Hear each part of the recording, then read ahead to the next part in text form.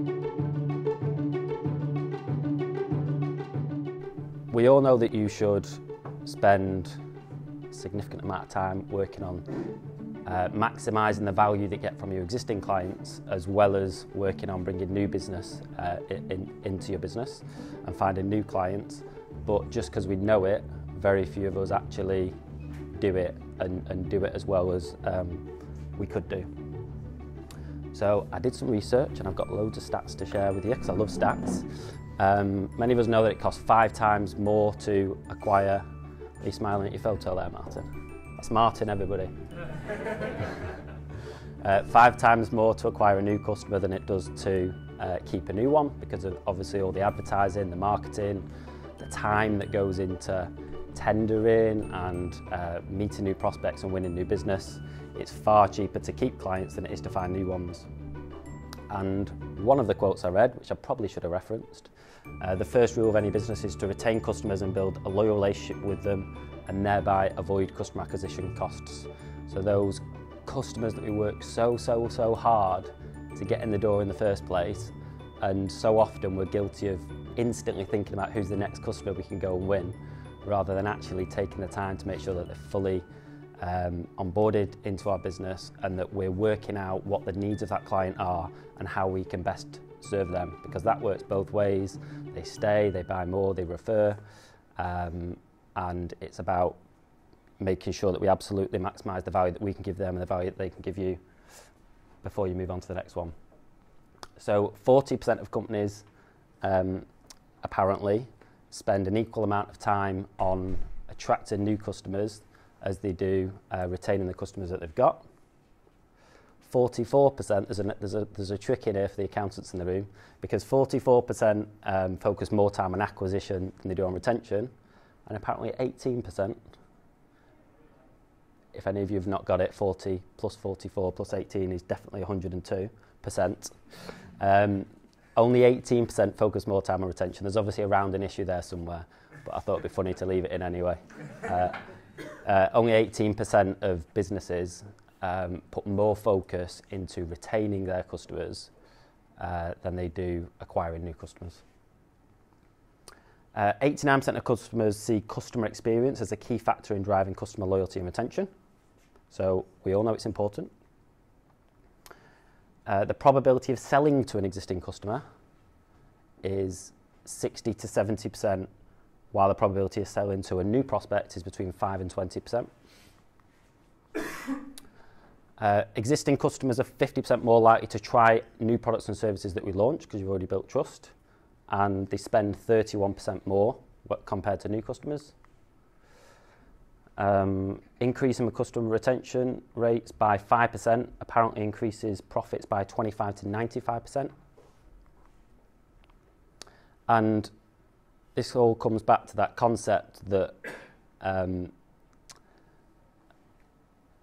as I said at the start, the only way that we can give our clients more value is if we are successful in selling to them. To continue to give more and more value for free is a really bad idea, and you won't be in business for very long, or you certainly won't run a successful business. So in order to truly maximise the value that we can give to our clients, we have to be okay with the idea that we're going to have to sell to them in the first place, because otherwise we can't open the door into their business to truly be able to give the value and utilise the skills and resources that you've got within your agency to best impact your clients. So, as I said, the Facebook group is very much a free, no strings attached, not even marketing to your group, and we want to build these resources over time that are able to just help make a difference into your agency as much as we possibly can. There's a tool that we've been using for a number of our clients. This is our revenue forecasting tool. Who uses this? Because you've got it from Matt. John, I know you do. Guy, you do. David, you might do.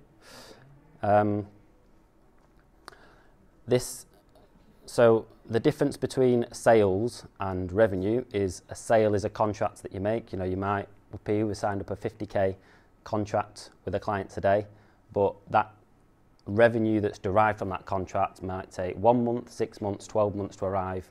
within your business. And what we find is that whilst there's a lot of focus sometimes on sales in a business and managing pipeline, there's not necessarily enough thought as to how much revenue do we need to bring in and when in order to deliver the financial returns that we need within our business.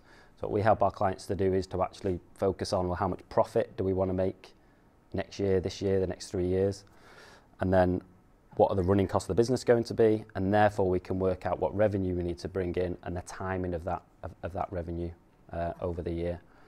And then at that point, it's all focus on hitting those revenue targets.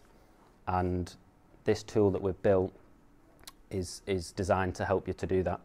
So we work out the target revenue and we know how that looks across the year. So from this business, it's £3 million. And then we're looking at how our actual revenue that we know we've converted. So again, if we've signed a 100k contract and that's 8,333 a month, then the amount that actually falls in this year would make up the actual number. And then we've got this pipeline number, so we can say, well, actually, if we look at the pipeline as well, how close are we to hitting our target revenue? And this really is about getting everyone focused on financial goals, not just sales goals, because as this has come from your financial budget, you're actually working on numbers that are going to give you the financial return that you want by the end of the year. And it's also about getting everyone switched onto that number within your business and the importance of that number. And if you're clever with this, you can start to set pay rises, you can start to set profit schemes based on the numbers that you're setting in here, because then everybody wins, individuals and the business. Then some agencies, you've got multiple teams, you might have pods, you might have departments, you might have different services, so you can break that down.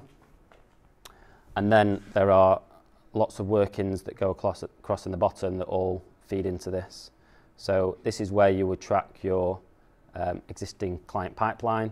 You will have something much more fancy than our Google Sheet, because you'll have a pipe drive, or you'll have a Zoho or a Capsule or a HubSpot or an Infusionsoft where you manage your pipeline.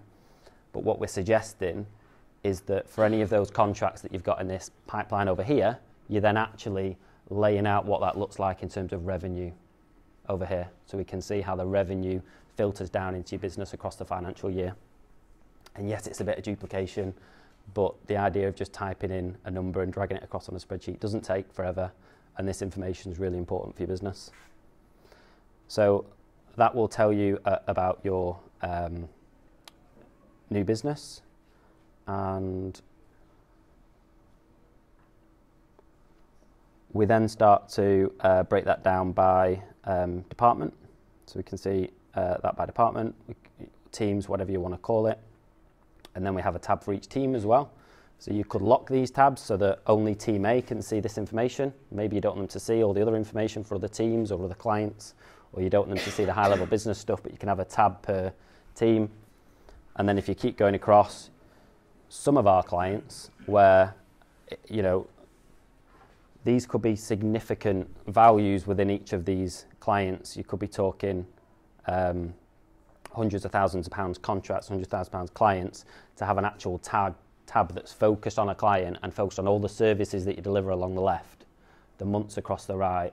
And this is about saying, what have we identified this client can buy from us throughout the year?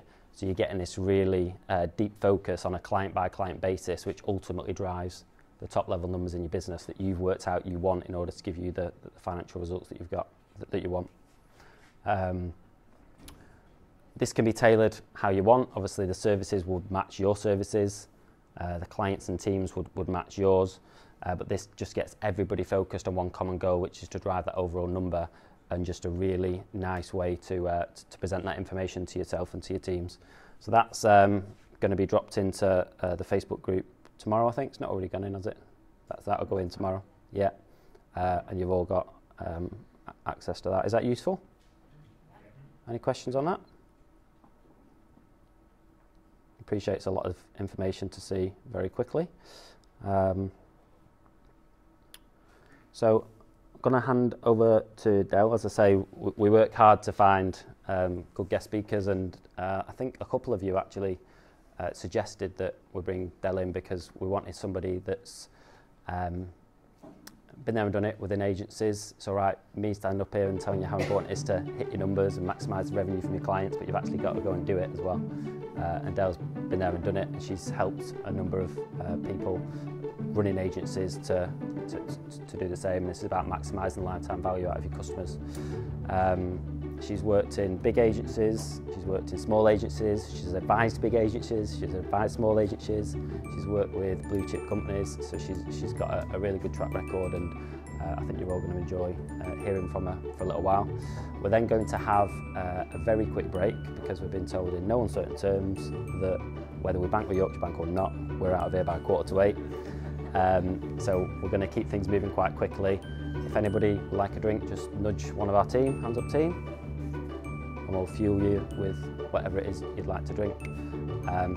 In that second half, it's going to be about you and your business. You're going to be talking to the people around the table about how you can apply some of the stuff that Dell's going to talk about, or the stuff that I've talked about within your business. So just be thinking about what questions you want to ask of people around your table, whilst you've got some bright people here to help you and to help your business before we finish the night. Over to you, Del.